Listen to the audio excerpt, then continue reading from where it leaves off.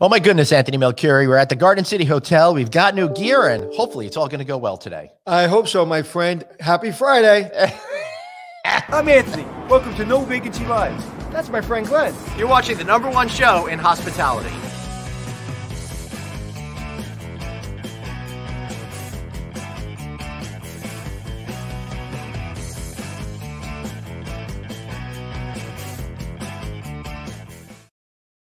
Hey, man, it's good to see you. I love my windswept hair and that brand new intro that we got going on over there. Mine too. Windswept right off my head. All right, everybody. Welcome to No Vacancy with your host. We got Anthony Melchiori right over there and me, Glenn Hausman. Very excited to see you. All right, so we're trying something new. We're trying to up our game because we really want to, Anthony, go out and do a lot more of these in-person things. So we're doing a great test run here over at the Garden City Hotel. And so far, not so bad. Yeah, we got new equipment. Thanks, Enrique, our sound engineer. We have a sound engineer now, Enrique. That's unpaid. He has a couple Grammys, so he's a real deal. He just got off the plane. I don't know if I'm allowed to tell who he's working with, but he's working with an A-list singer that he's been working with for a long time. I think his name's Ricky Martin, but I don't know if I'm allowed to tell you that. Well, yeah, you shouldn't then. I would not mention his name then. Whatever you do not mention Ricky Martin's name. And anyway, he's my sound guy on our show when we were doing Hotel Impossible, and will be on my new show when that happens. Right. Not quick. So today is a little bit different in the sense of we're working with somebody's going to be on the show today that I work with. And I've worked with them now, I think 4 months, 5 months. I don't remember how long exactly. Thank you, Curtis. But I will just tell you the company is called Pharos. And I will let Rachel, the young lady who we're going to have on, talk through what they do. But basically, it's about helping college students and helping the executive team and teachers really communicate better and understand where the children or the young adults are having concerns and issues. So she'll talk through the software. But through this relationship, I became really good friends with these people. And I just absolutely 100% love them both.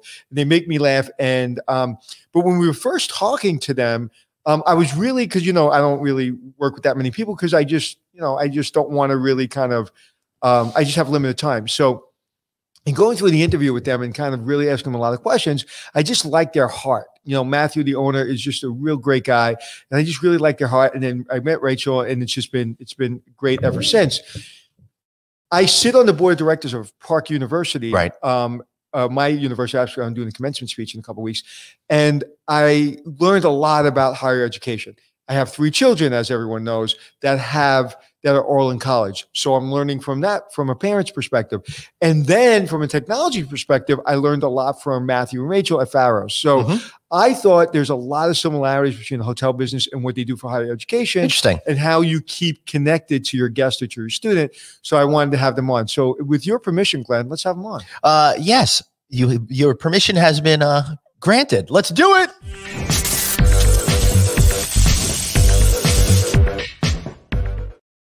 Rachel Phillips-Buck, welcome to No Vacancy Live. Good morning. I am so pleased to be here. Hey, so exciting to see you and to be our guinea pig today and our brand new setup over here. I have to say, I'm pretty jealous that you guys are someplace other than your house. Yes. And I'm a little crazy. So I said, let's go on the road. So we went on the road. Yeah. That's awesome. It was exhausting. I had to go something like 35 minutes in a car to get. Oh my goodness. These are the hardships that we've gotten used to, right? So Rachel, I'm going to ask you to tell people about your background, about the company, about Pharos, and then how it relates to the hotel business, because I think it's really important. Listen, there's nothing more important than getting kids through this experience. I mean, your company was important before. Now it's critical, so I want you to explain that. But before I do that, I want you to guess a number from 1 to 20. It's something me and Rachel do sometimes. So we're going to guess a number. I'm going to blend the number. Glenn? Yes. All right, I got it. 1 to 20, go. Okay, 17. 14. Rachel, you're losing game. I think I've only gotten it right once. Here, see you next time. So Rachel, tell us about Pharos. Okay. Well, I think it's really important to understand how we came into this business. I was an at-risk college student. So I was a Yankee. I grew up in New York City, and I went to college in Texas. Oh, my. Okay, just so you know, if you grew up in New York City, You're the only person to ever grow up in New York City and call themselves a Yankee. Okay? We don't use that terminology here in New York. You're talking about Anthony, I learned this when I came to Texas because they all called me Yankees. Right, they brainwashed you. And I thought it was nice. Don't ever say that again about yourself. I was like, that's really, I am from the Northeast. And then I found out they did not mean it as a compliment. Right. What they meant was you're cooler than them and they're jealous. That's what exactly. Hey, if you really want to be insulted, at least they didn't call you a Mets fan. That is true. A lot. It's not going too good for my ego. So let's talk about Pharos. Okay. So I was an at-risk college student, came to Texas to go to school and did not do, I got a 4.0 my first semester, but then I didn't do great after that. And I was really, it was difficult for me because I felt like no one saw me on campus. There was nobody who was like, hey, why aren't you going to classes? Or I'm concerned, or is everything okay? Until I had one professor who I didn't show up for his final. And he called my parents and he said, I don't know what's going on with Rachel, but something is wrong. And my parents were like, hey, what's happening? And then I recovered and then I was a great student. So then I went on to get my counseling degree. And my background's marriage and family therapy. So dysfunctional families are pretty interesting to me. And then I had an opportunity to go into business with Matt Boisvert, our president, to provide software to higher education institutions. And really what we do is we know that students are holistic and they're not just struggling academically or just struggling socially or just struggling emotionally. All those things fit together. But in higher education, much like in the hospitality business, you have all of these different silos. So you might have a student who's not showing up to class and they're having trouble with their roommate and their mom is really sick. And if you're not all talking to each other about what's the best way to provide support for this student, then you don't have a cohesive picture of what's happening. So Pharos Resources created software that helps a university identify students who are struggling in any way that they are, make sure that they are connected, that they have touchstone relationships who can pour support into them and help them solve the problems that are happening. And then also do measurements of all of those processes so we know what interventions are working and then what interventions we need to kind of increase and make better. So that's kind of in a nutshell what student success and retention is about. I don't know if we've talked about this before, Anthony, but retention and student success is super important to an institution's health, because they're so tuition driven that the fluctuation in the number of students that they're bringing in any given semester of 1 or 2 or 10 makes a huge difference to their revenue. In addition to the fact that we know students who start college and finish are changing their family tree. And students who start college and don't finish then not only have the disadvantage of not having a college degree, but also the debt that comes with starting a program and not being able to finish. So it's incredibly important to make sure that students are able to, persist through to graduation. Yeah, and what I think is really important about what you do, it really translates to the hotel business, because if you're not taking care of, you can't hear me? No, everything's fine. Basically, if you can't know what's going on with your employees right now, especially during COVID, they're laid off, they're furloughed. And if you don't really connect to them and you don't keep an open communication, that's a problem. That's exactly right. And somewhere else instead of keeping that connection. So I think there's nothing more important that we can do. And every one of us that has a college age student about to go to college needs something like this to make sure the university is connecting to our children. We're a close family, and so I'm connected to my kids, but I don't know everything. I don't know, like, if my kid missed a final or is screwing up until I get a report card, and then I got to go search for it to make sure I get it. So it's too late. So I think it really has a lot of similarities to how you should kind of keep in touch with your employees in the hotel business. What are you seeing? Well, how do you feel that most hotels are doing right now during COVID, communicating with their students? So most colleges and universities have students either on campus but doing online classes, or they're having in-person classes, but they're shrinking down the size of classes because they don't want large groups of people in one place at one time. So I think it's a mixed bag for schools.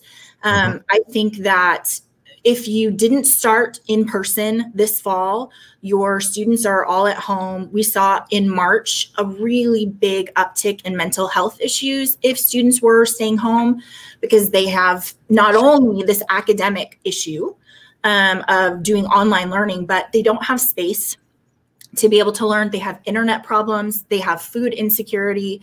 They have, 5 or 6 people in one house trying to all do education. And so trying to figure out how to communicate to those groups of students when they're not on your campus is really, really difficult. We partnered with Macmillan Learning to do a survey so that we could figure out for each of our schools that we're serving, who are the students that need financial support? How can we help them with those food insecurities and that sort of thing? Really, if your students are online, I'll tell you, or on campus, I'll tell you that I think a really big shortfall is these schools that are having to keep track of COVID cases and doing isolation and quarantine, which they're using our software to keep track of all of those different things and reminders who's in quarantine and who have they been in touch with. But Anthony, when you came on my show, I really appreciated the hospitality perspective to say, I think you said every president for every university should be calling those students who are in quarantine or isolation every week to check and see how they're doing. Our schools took your advice and started doing that. Oh, cool. You talked about feeding them really well if they were in quarantine, because what we saw a lot of times was when a student got a positive test, they were kind of bundled up and taken somewhere so that they would do quarantine. They didn't have any of their stuff. They didn't have a means to feed themselves. They went into solitary confinement. If you look at NYU, the first time they were doing with NYU, they didn't give them good food. They gave them processed foods. That's right. They would get like a box full of a couple bags of chips and a granola bar, and that was supposed to last them all day. Right. And you were like, no, you have to feed. One of the ways that you can care for these students is you have to start feeding them good food so they feel really supported and connected, because that's what we're trying to do. We don't just want to communicate the points like, hey, you're in quarantine for the next 2 weeks and this is what you have to do. But we want to show them hospitality and be connected to them and say, we see you and this is really difficult for you. So I think schools have to be very, very intentional about communicating their value to students beyond just, we want you to start taking online classes. Yeah, I like what you're saying there, that it's kind of connected to the whole notion of them trying to make more money. I remember when I was in college, that first class I had, one of those giant lecture halls with hundreds of people in it. And the teacher was like, take a look to your left, take a look to your right. One of those students will not be here at the end of this semester. And I felt like that was their duty of care at that point, just to warn you. They did nothing else in regard to that. I happen to have been a student that was horrific all around, but my first semester in college was just a joke. I like to think about it as at least I set the bar really low so I wouldn't have to excel too much to appreciate everyone after that. But I didn't have any resources to help make my life better. In my first year of college, I was dealing with the separation of being home for the first meaningful time in my life, as well as the death of not one, but 2 grandparents and some other personal issues that were going on. And I probably could have used a support system. It's a surprise that I even stuck with it when I knew that there were other kids that were going through things and then they just gave up. So how does this actually help educators understand what's going on in a student's life to be able to connect with them in a more meaningful way to bring them back from that precipice, or at least to help them excel under normal circumstances? See, Rachel, I told you he was smart. Yeah, that is such a good, what you said is exactly right. Because here's the thing, Glenn, if nobody knew what was going on with you, then what your faculty assumed is that it was an academic issue. Right? Like, we don't know why he's not doing well. He's not coming to classes. He's not doing his homework, or he's not, whatever that looked like in terms of academics. And I'll say on a campus, there are such significant silos. There's the academic side of the house, which is faculty and tutoring and first year programs and that sort of thing. And then on the other side of the house, you have student life, which is like activities and residence life and all of those kind of fun things about school. So your teachers, Glenn, might have been like, Glenn, you need to start going to tutoring. Right. Well, you don't need to go to tutoring because you're already overwhelmed and you feel like I don't have any resources, right? On the other side, we might have somebody in your res life area who knows you well and knows what's going on with you, who's like, hey, can we talk about what's happening? But you're failing your class. So somehow we have to have this combination. And so what we do is we're able to identify multiple people on a campus who would have, we talk about it in terms of a piece of the puzzle. So maybe just you not going to class does not mean we've got to like get this whole team to try to help support you, right? But it is a piece of the puzzle that if we identify in light of all of these other pieces, then we can have a realistic strategy to make sure that you are getting the kind of support that you need. So we just have so many processes. We talk about it in terms of people, processes, and technology. There are so many dysfunctional processes and technology on college campuses. And I would assume in the hospitality business too, that part of what we have to do is get those straightened out so that we can see a student wholly. Right. It sounds like this is the essence of hospitality, Anthony, because you're really empowering people throughout something like this to deal with any issues that they have, to give them a way to the light to, make further progress in whatever they're up to. And growing up in this industry was kind of like growing up when I was playing baseball.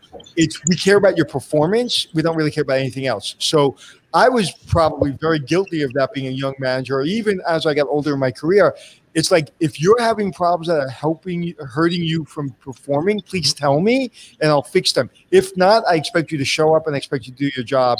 And, I always said, if you want to call in sick, don't. And God forbid you die, give me 2 weeks notice. So I was that kind of manager for a long time, whereas I would, again, you tell me you need help, I'm the first person up and I'm going to help you. I'm going to do whatever. I'm going to clean your car. I'm going to take care of kids. I'm going to give you money, whatever you need. But I'm not going to go out of my way to find out really how are you. That's not who I was as a manager early on. And one of the things that John, one of our favorite watchers, asked the question was, he asked, we have a lot of students that work on our team. How can we look for signs and help? I was not great at that. Again, your work performance is suffering. I'll ask you, are you okay? Do you need anything? But that was kind of like old school. What do I do to get in front of that? So 2 things I'll say. The first one is I find a lot of times that we're thinking about students who we expect to have some self-agency to raise their hand and say, hey, I'm really struggling, right? Because when you're 18, that's really what you're focused on. Right, exactly. And also, I think sometimes we underestimate the shame. There's a lot of shame for college students who are really feeling overwhelmed and struggling, and them going somewhere. In fact, when I was a terrible college student, I told my mom, and she said, I want you to go talk to the vice president. He's our friend. And so I went, and he said, how are you? And I said, I'm great. And he said, how are classes? And I said, they're great. I love it here. It's wonderful. And then I went back home and my mom was like, how'd it go? And I said, well, I lied to him because I don't want him to know. It's embarrassing to feel like you're not doing a good job, right? So that self-agency, I think, is really, really hard. We're developing it in these young adults, but they do not have it. They're not going to come to you and say, hey, this is something that's happening overall. So I would just say students are not okay. I would just make that assumption across the board. They are not okay. If they're at home, they're really struggling with a lot of different issues. But I'll tell you, even if they came back to campus, their experience of being masks and wearing masks and being on Zoom and not being able to eat with each other and not being able to socialize with each other and go to activities and everything that you think is the best part of college, they are feeling very isolated, very overwhelmed. And what's hard about it, I think, as adults is we can't fix it. That's just the way that it is right now, right? So I think talking to them and saying, hey, I know that this is really difficult is helpful to them. And just, their resiliency in the middle of this has been amazing to me. I know, Anthony, you're saying this about your daughters. I don't know how you're managing this. Yeah, it's tough on all of them. My daughter came home for a couple of days and she was telling me how her friends are struggling. And like everybody was fine in the beginning, it was new and everything. And now they're bored. And someone asked a question. Steve asked a question. Right here. Pull it up. Why don't you read that? I think that's a great my question. College age. Hold on one second. I'd like to really get your perspective, Rachel, on this, because I had a different perspective on this until I read this question. And I'm like, oh, maybe I'm wrong. Maybe they shouldn't be on camera. So go ahead and answer. Yeah, it's interesting you say that, because my son, one of my two sons who are in 11th grade right now, is saying exactly the same thing. Let me bring that back up so I could read it. My college-age child speaks of how physically and mentally fatigued she gets after a 90-minute online class. My kids are seeing that too, sitting in front of a computer the whole day. Having the video on, requirement of the professor, is adding a layer of overhead. Any strategies to reevaluate the on-camera aspects of online classes? It's so hard. We have a hard enough time here trying to look like we're smiling and stuff like that. Anthony's not good at that when he's not talking. And what's interesting, yeah, I'm not. I look like I'm pissed off when I do that. But what's interesting is we go in and out on the camera, and we put the camera on the guest a lot, and we do that for a number of reasons. One, because we want to give you complete camera, but also it gives us an opportunity to have some water, to maybe not worry about my face, and just kind of lets me relax a little bit. And if I want to look at an email real quick, if something came in, like, it just gives me a moment where it doesn't, like, sometimes I'll grab my phone as you're talking, I'm like this, and I don't like that, but sometimes I need to take that because it's something related to what we're doing. So I really thought, and I even told my kids that I like that you have to be on screen. It's ridiculous if you're not on screen. But now, just in the way he asked that question, I'm second guessing that. Okay, so two things I want to say about that. First is active listening and attending is exhausting, right? So exactly like you're saying, when we're looking at the camera and we're nodding and we're smiling and we're paying attention, we very rarely in real life sit across from a person and look at their face and smile and nod. Most of the time, when we're talking before COVID, we're sitting in a room together, we're looking at our notes, we're looking elsewhere. So the idea that you are just sitting and staring into someone's eyes and having to attend to everything they say is very unnatural, and it is a lot of work. I'll tell you, as a counselor, that is a lot of work. That's why we do it for 50 minutes and then we've got to take a break, because attending to everything a person is saying when the camera is on your face like this is really, really exhausting. I think especially for extroverts, because it is not the same as being in a room together and getting energy from each other, right? It is really like sitting still, staring, and having to nod. If you look at me this morning, and Glenn was like, "Are you on those athletic greens again? These things that I eat in the morning?" And I was like, "No, I'm not." And he goes, "Why?" I said, "I just need a plane ticket with my name in it." Like, I'm antsy. Everybody's like, they're like, COVID fatigue, and I hate to say that because I think that's a wrong headset to have. I don't want to have that headset, but I will tell you, it is grinding on me. I mean, I sit with my clients sometimes all day long. I'm on meetings all day long, looking in the camera, trying to solve their problems. And I love it. And I love my clients, but I literally rip my jacket off and run out, run out to my yard, and I'll get on the treadmill, the bike, or I'll do push-ups, or I'll just sit there and I go, nobody bother me. And so I can imagine not having the experience I have, the mental strength I have when I was 18, 19, 20, 21 years old. I was different a little bit than you guys. Is I did really bad in high school because I had all kinds of issues. But in college, I was a great student, believe it or not. I did really, really well, but I was in the Air Force, so I didn't want to get in trouble. And I didn't want people to look down on me. Like you said, there's a lot of shame, but I focused really hard in college, and I didn't have a lot of other stuff going on. But if I had to sit, I remember I took one class on tape about not Russian history. It was I don't know, some kind of history class. I wanted to stab myself in the eye with my pen. Every day I would go down to this little hallway, into this little classroom by myself, put these big things on, look at the thing, and listen to somebody talk. And I wanted to take a pen and stab myself in the face. Yes, I can totally understand that. The other thing I want to say about online classes is we are seeing a shift away from professors asking students to share their camera, because not only is it exhausting for them, but it can reveal things about their surroundings and their life that they don't want to reveal. So you think about one of the equalizers of going to college is that we all have the same space. We're all studying in the library. We all have a res hall. We have the same internet. We have the same environment. And so we just equalize that. if you come from a background where you don't have a lot of money, or there's something about your house or your environment that you feel embarrassed about, the nice thing for you when you go to college is when you step in the classroom, all of that is gone. All they know about you is, I've come to this class, I'm enrolled in this school, I'm smart, I'm going to raise my hand, I'm going to do my work, and it's been equalized. And what we're finding when we're asking students to share cameras is that some of them are feeling like it's revealing things about them that they don't want everyone to know.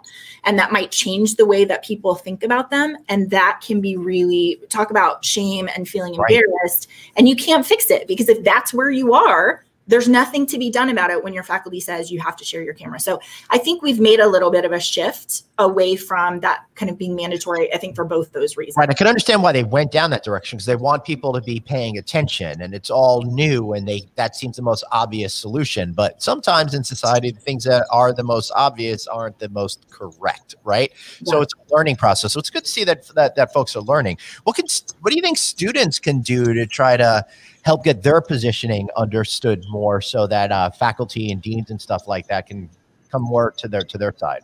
Yeah, you know, it's really interesting, because in higher education, we talk all the time about student development, about this is the work of higher education. We have the academic side, and then we have the student development side. And so I think part of what we have to do is we have to model, we have to explain, this is how you can advocate for yourself. This is how you can talk to faculty about, I would rather not, and here are the reasons why. Using that as a learning opportunity. And I'll tell you, I mean, you would be surprised at the kinds of steps that you have to take to teach a student the appropriate way to make a ask of a faculty member, right? So we're going to practice. Tell me what you're going to say. Be respectful. Lay out the reasons, right? All of those things are part of developing into a young adult. And so I think it's helpful to use those as learning processes so that they can get that self-agency, right, that we were talking about.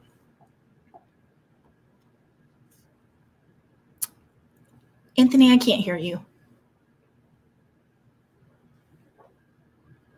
Now try it. Okay, can you hear me? Yes. Okay, I just learned something about this computer. I hit mute to me, but apparently it muted everybody. So I apologize, everyone. So my daughter, excuse me, executive team on her college had a meeting with students, and they asked, what can we do better? And there were things that they can do better. Excuse me. All right, while we're doing that, this is surprising. Steve said one of his child's professors decided online class is just too hard, so they videotaped lectures to the students to watch each class period, and then offered office hours once a week for actual student interaction. Quite disappointing to see that. Yeah. So this is kind of a flip of the classroom, which I think a lot of people are doing, which is where they're recording their lectures. Mm-hmm. I like the idea of having a recorded lecture, but then coming together to spend time together in meaningful interaction. Because, yeah, exactly. Because that's really, I mean, anybody can listen to a lecture, but when we spend time together to be able to say, what questions do you have? Can I explain this better? Can we talk about this more? That was very exhausting for the teacher. I mean, yeah, to have to go through every single one again, but I think that's important. So anyway, I like our format here. People interact with us in real time. It's the same thing as a classroom. We're doing essentially the same type of thing. Yeah. Yeah, I really like when you interrupt me right in the middle of a sentence. Hey, me too. When someone, all right, use a sound effect. Go ahead, David. I know you want to. That's right. We got new sound effects. Yeah, I told them once a week we can use a sound effect. Any more than that, unacceptable. This is where you got to put on the boo sound when effect. I say something funny, I want you to hit the funny button. What's the funny button? Have to be on time. You won't have to find that one if Anthony's talking. So my what the hell was I saying? It doesn't matter. So no, but the students were asking questions, and they said, I won't tell you what, because I don't want my kids to say that I'm talking out of school, but no pun intended, that this isn't working for us because you're letting us do this, but you're not letting us do that. And that doesn't make any sense because it's the same thing. And, but you can't do it. You can't have, X amount of people in a room, but you can have, X amount of people, hanging out in the cafeteria, whatever it is. And they listened. And I think that's so important, because what happens is you saw an empowerment of that kid, or my daughter, saying what they listen to us. And whether they make a complete change or not, that they were listening. And there were other professors advocating for change as well on the call. So you heard other professors advocating on behalf of the students in front of the students. And I think that takes a lot of courage from the executive team to allow that kind of discussion to happen. And I think it's critical. When you can see that you have a point of view that people are listening to. And one of the things that I found really empowering when I was running, we can see your lips moving, Glenn, and your whole facial expression. Sorry. So you know. Hold on one second. Let me do this.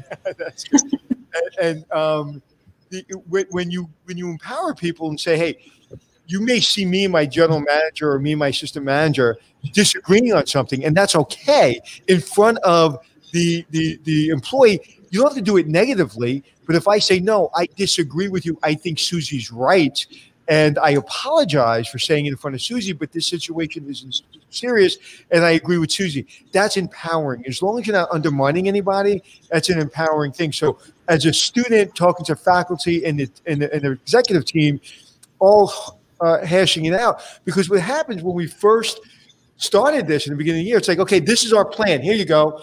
There was not a lot of time for everybody's input. Teachers, parents, students. It was like, this is what the executive team said, and this is what we're going to do. And now, hopefully, at least through a couple of colleges that I'm seeing, that people are more like, okay, how did we do? What are we going to do better for the second semester? Yeah. Listen, we're going to be like this until September. What happened? Nothing. Okay. Sorry. I think she was muted, but she was not. Okay. So I think, listen, we're going to stay online until September. Is that correct? Basically.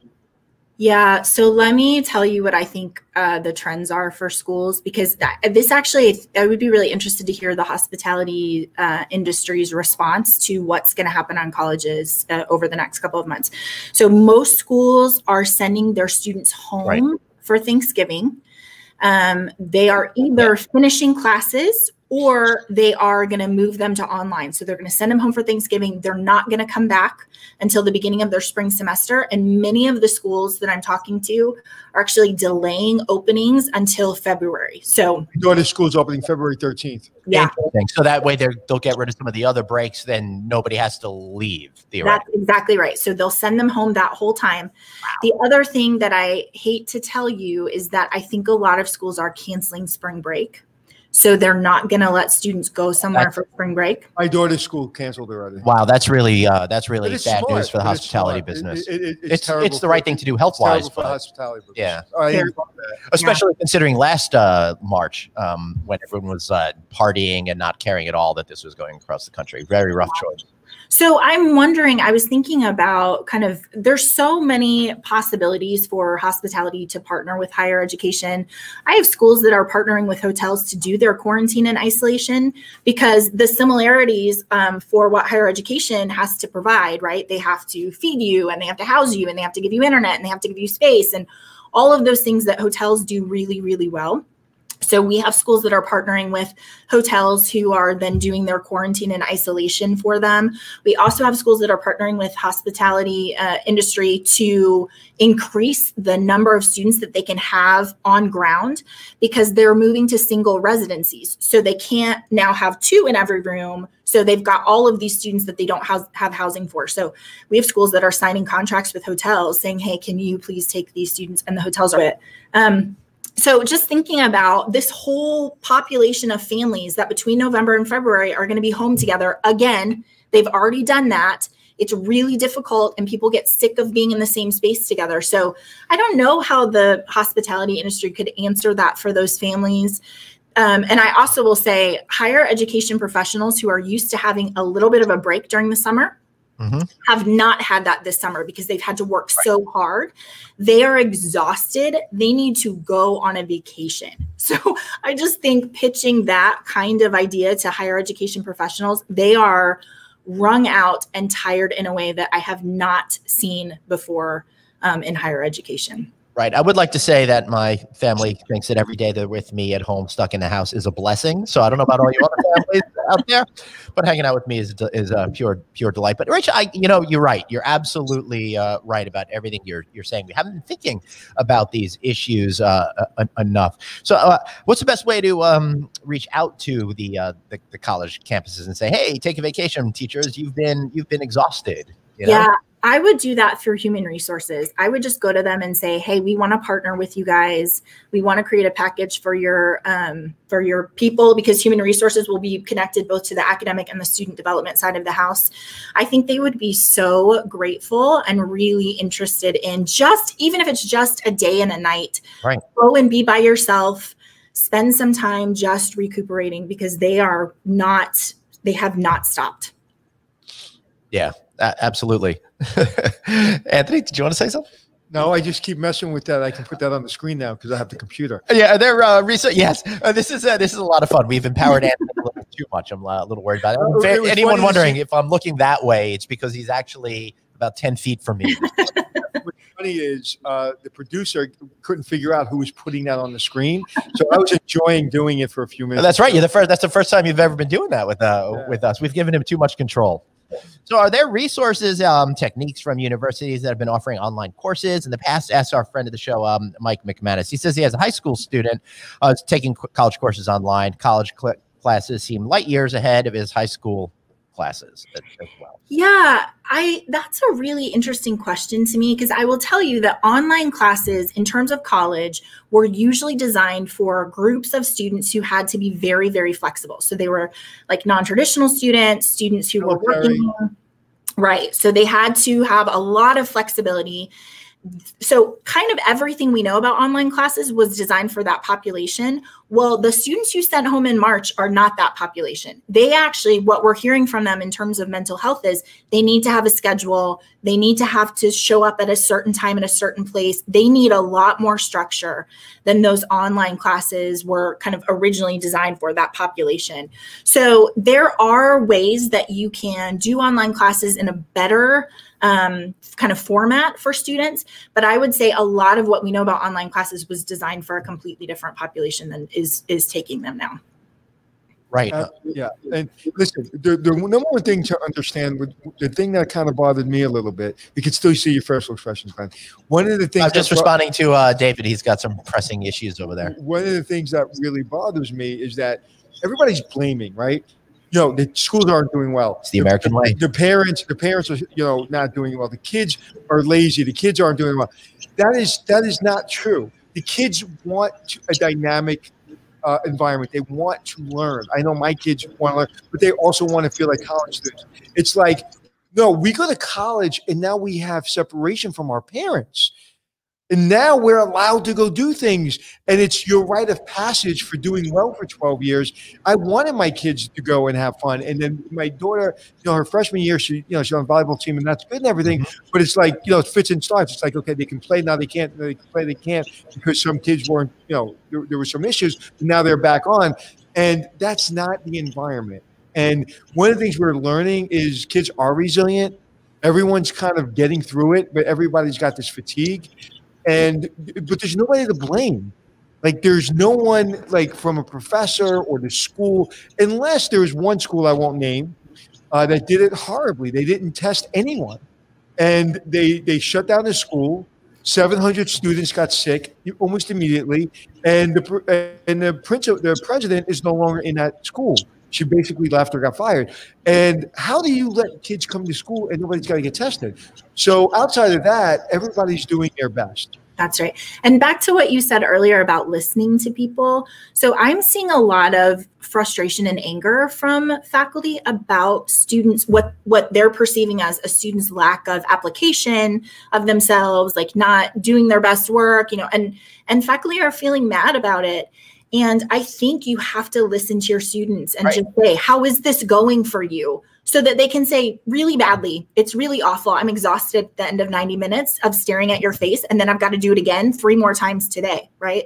So I think we should. What's wrong is, not to interrupt, but what's wrong is, as a parent, I'm thinking, well, you're just using that as an excuse, right? Until we just talked today, I didn't realize that I don't really get involved. So I'm not like with them. I said, just do your best. And so if they need me, I'm there, but I'm not like judging them. If they're on camera, not on camera, if they're doing their work, not doing their work, I'm just leaving them alone. With that said, I was kind of like, hey, why, maybe you should be on camera more. Stop, put your phone down, like concentrate. And again, I go out of my way not to see what's going on, but I'm sure they're on their phone. But you know what? They got to find their way. At the end of the day, everyone's got to find their way for this to work for them. So if it's shutting off the camera and you're one of those kids that can look at your social media and also study and also listen, everybody's got to find their own path. Yeah, that's exactly right. And sustainability is what we're going for now, right? Like we're just trying to keep going. So I got a question.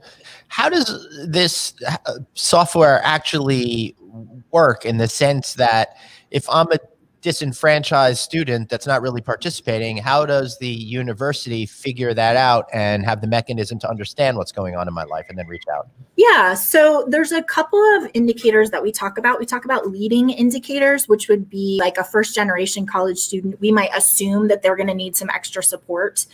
We can do surveys where we ask students, how do you feel about your academic motivation, those sorts of things. And those would be indicators that we're finding students before they show signs of struggle. We can just ask them and get engaged with them really early.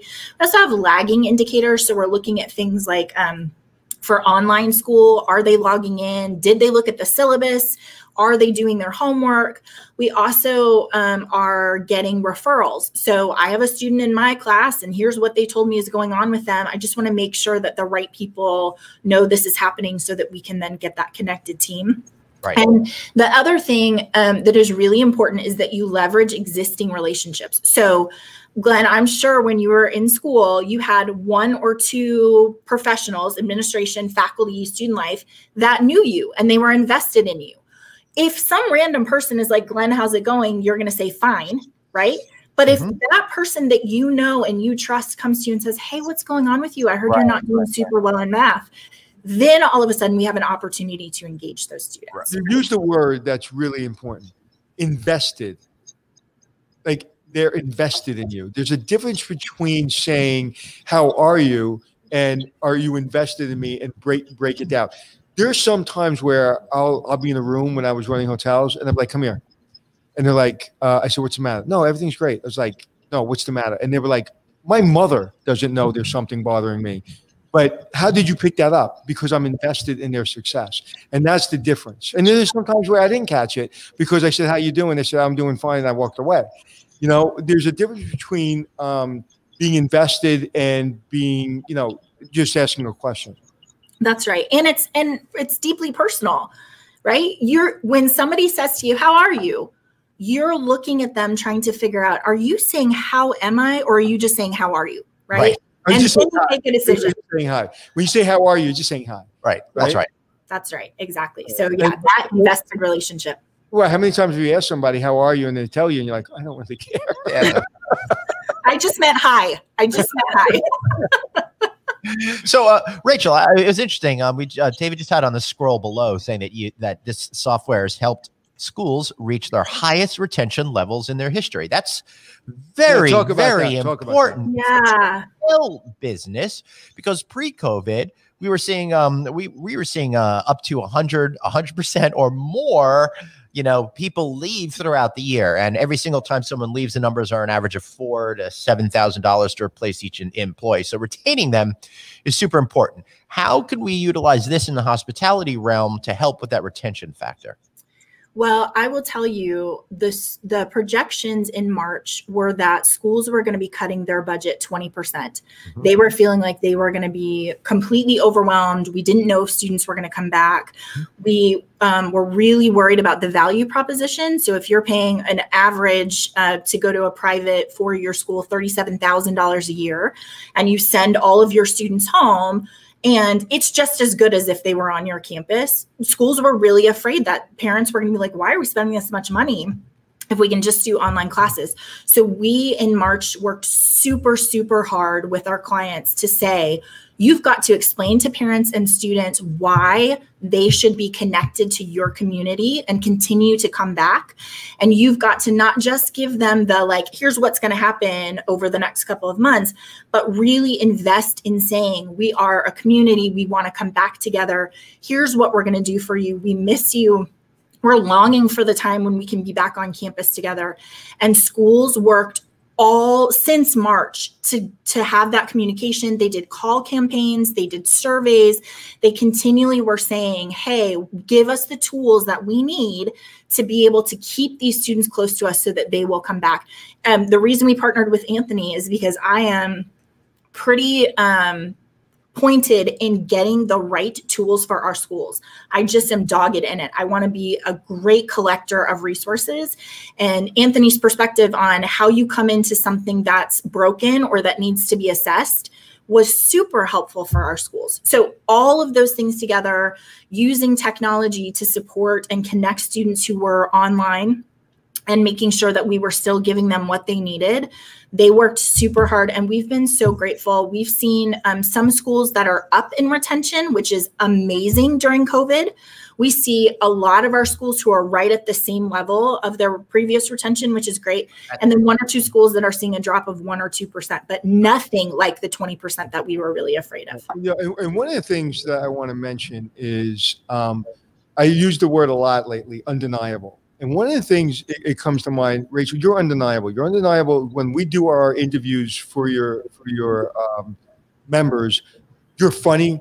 You're prepared. You know my background. You ask me 20, what is that called? The 20 questions, like another. And you make it very, very entertaining and interesting. And we have this really comfortable, we haven't even met in person, which is unbelievable to me because I feel like you and I grew up together. But you made it so comfortable. And like, if all the clients I've worked with, it's like, which of the clients I want to continue to work with and who's undeniable. And you guys have made yourself undeniable, at least I said the other day, I said, I want to work with you guys as long as you'll have me. And there's something to that because you're invested in me because you just don't know the top line stuff about me. You dig. And you dig and you dig, and then you bring it out. And the way you bring it out is for me to help you because I'm like, oh, I didn't even remember that, and that's why I did this, and this is how I did that, and that's why. And all of a sudden now it helps your team, which is great. But you're undeniable. You just, like you said, you're dogged. You just keep drilling until people are paying attention, until you get the results you want. And I think whether it be faculty, whether it be hotels, is if you want retention, if you want to keep those employees, you've got to be dogged and caring. And there are some people who are naturally built to sit and talk to somebody for a half hour and really understand. If you're not that person, I'm not that person. When I'm running a hotel, I can't have everybody in my office for a half hour telling me all their issues. I just can't. But you got to find somebody that's really good at that. With that said, I do that 1-minute management where I'm talking to people in 1 minute. I get just as much out of you get in a half hour because I go right for the jugular and say, hey, man, no, I can tell there's something wrong. Just tell me. But you have to care. You have to want to care. And I think the people are doing it right. And the person that did it wrong in this one school I'm talking about in New York, I personally think her political views got in the way of protecting her students. That's just my opinion. Yeah. So I feel like this conversation is coming to an organic conclusion over here, Rachel. How about some final thoughts from you? Unless, Anthony, you've got another question or two. Yeah? No?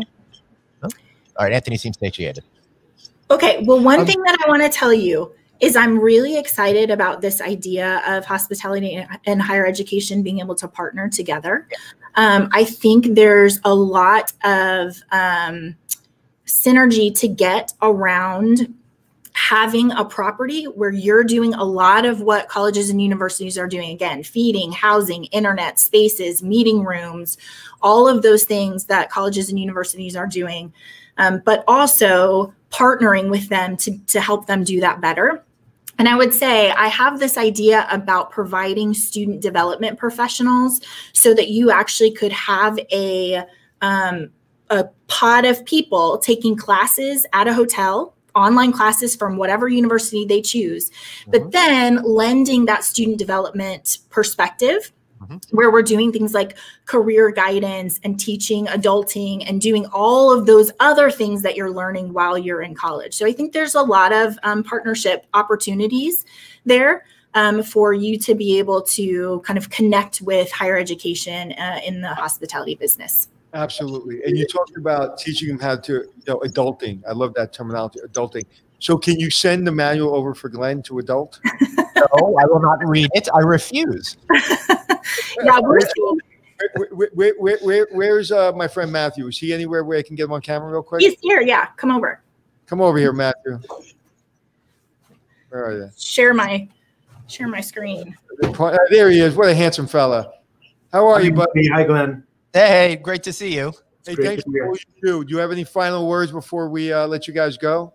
No, thank you so much. It's great. Just the opportunity when we think about two industries that were hit really hard with COVID and how you can innovate by coming together, ways that we can learn. You've helped us learn so much. And if we can help hospitality learn about some of these opportunities, we'd love to. I think there are a lot of opportunities where, especially like if you look at an A city like New York, colleges want to be in New York. So if we can figure out a hotel that would want to rent out their college, you have to put it back on. Yeah, we could do that while you're talking. There you go. How you can have a college take over a hotel, like literally buy out the hotel for the semester or for the year, and really now you have a campus in New York or you have a campus in Tampa Bay or wherever you want that campus. And trust me, you find college that want to do that, I'll find you a hotel that would. Remember, Graduate Hotels is finding some luck with that because they're located on or near campuses, and a lot of students that did not return home or had to leave the country, or chose not to leave the country to go home, stayed at their hotels for the semester. Right. Hey, Anthony, I have a great summary for you. Are you ready? This is my new mug that I have been drinking out of. Wait, let me see. Okay, yeah. Can you see it? It looks like the middle. It looks like the middle finger. Year. It looks like the middle finger. What am I? It does. Exactly. 2020, such a special year. This makes me feel joyful every time I drink out of it. I'm like, right. Well, Rachel, I love you, and I will speak to you soon. Okay, sounds good. Rachel, before we, you got to do a shameless plug. How can we find you guys? PharosResources.com. I'd love to talk to you. You can email me directly at rachel@PharosResources.com. Beautiful. Thank you so much. I really appreciate it. Spend time with you. Thanks. Bye. Take care. Bye. Anthony, we made it through. This is so awesome. We did. On that note, I'll let our producer pick another theme. All right, Dave, we're going to. Hey, yeah, you can. All right, go for it. We don't need to see you on camera. What's going on? Yeah, we need to see Dave. Wait, but he's half on camera. I can't hear you. And I have myself on mute. Because that's even you don't want yourself to speak on the show. No, apparently. No, I was going to say, this was a great conversation, and Rachel said a lot of things, and a lot of the conversation was related towards students and universities. But there were a couple of things that really translated to me to hotels, where on a smaller scale, she talked about schools keeping retention levels by reaching out to students and parents. I hope a lot of hotels are still doing that to their BT accounts, making sure even if sales teams are not on property, that someone's reaching out to your BT accounts to make Explain people what BT accounts are. So business transient, basically your company travelers, whether it's could be a school, could be a medical profession, could be anything. As long as someone is traveling for that business, usually hotels will come to what's called a locally negotiated rate so that those travelers stay at that specific hotel. And certainly during COVID, that travel has stopped. And if someone's not reaching out to those companies, you're losing that relationship. And if you are in a comp set and have competitors who are not doing that, this is also a potential time to bring in new business, to establish new relationships, and possibly speed up that recovery once you come back. And then the second thing that really stood out to me was, in the beginning of the show, you guys are talking about checking in with your students, checking in with your kids, checking in with whoever to make sure they're doing okay. Well, leaders, make sure you're doing that with your teams as well, because as we're talking about online education, as a parent of two, virtual learning is tough on parents as well. Very tough. So if you have a housekeeper who's working and has two kids at home who are doing virtual learning and trying to balance her schedule with her spouse's schedule and her kid's schedule, it gets very, very overwhelming very quick. So just keep that in mind. It's a lot going on that's outside of the normal job scale that's really causing a lot of stress. Good job, David. Thank you, David. That was great. So, Anthony, what a good show today. Once again, why do I keep looking at you? I'm gonna look at you over here instead of over there. I'm loving that we have this new gear right now. This is awesome. So I want to thank everybody for being here and putting up with our patience as we've been trying to figure out how we're going to do a lot of these remote events. Yes. Let's hear another sound effect, Dave, because we're never going to find the applause one. Green one. Oh, that's me with every joke. All right, enough sound effects. All right, we'll figure that out. All right, everybody. I want to thank you all for watching here. Remember, subscribe to our newsletter. Text the word hotel to 66866. Also, check out novacancynews.com. Please check us out on Facebook, LinkedIn, YouTube, all of the usual suspects. Anthony, on Wednesday, we're going to be coming at you from Big Snow, another big event. I'm looking forward to that one. That should be a lot of fun, right? Yeah, Big Snow is out at the Meadowlands in New Jersey. They're open. There's also a Nickelodeon water park. And so please go out there, support those businesses. It's really important that they stay in business. So we have some activities. I will be on skis, so you will see me skiing. As a matter of fact, he'll do the show and I'll ski. I will not be on skis. I was originally thinking of going skiing, but we decided that I could not handle the hospitalization that would happen immediately afterwards. I may go on a roller coaster, though. That should be a lot of fun. Anthony, you're back on Thursday with Hospitality Success. Yeah? I am. 3 o'clock Thursday. Meet my partner, Jeremy Pinkerton. And yes, and also you can't get on skis because our disability insurance here at No Vacancy will not cover you. It's already covering all the disabilities I bring to the show on a daily basis. We don't need any more. Okay. So take us out. All right, everybody. Thanks so much for being here. Remember, you've got one life, so blaze on and... Thanks for checking in. And I forgot my tagline because he did because we're here. He did that sound effect. He threw me off.